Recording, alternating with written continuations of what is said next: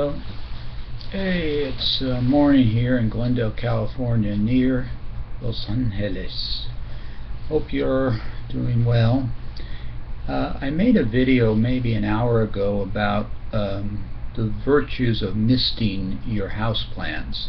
My mother got a Christmas wreath here at her house, and I was reading the instructions, and it said to mist the wreath from time to time, or it may have said once a day, which is what I've been doing. And the Christmas wreath has looked fresher and nicer, I think, for being misted.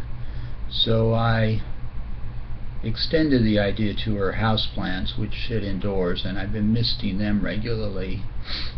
On the prior video, I had wondered aloud whether misting them every day would cause me or help me to take better care of them in general. And the idea was that if you mist them every day, it gives you a chance to check on the condition of the plants every day, which if you don't mist them, if you just water them every day, or if you just water them, you don't water them every day, and you don't check on their condition as frequently, so they might not get cared for as well. So I was misting the plants this morning. Did I say it's about 6 a.m. here? And I think it did help me to take better care of them, because when I was misting them, it forced me to look at them, and I could see that some of them were looking a little droopy. So besides misting them, I actually poured some water into the soil that they're planted in, which ought to be good for them.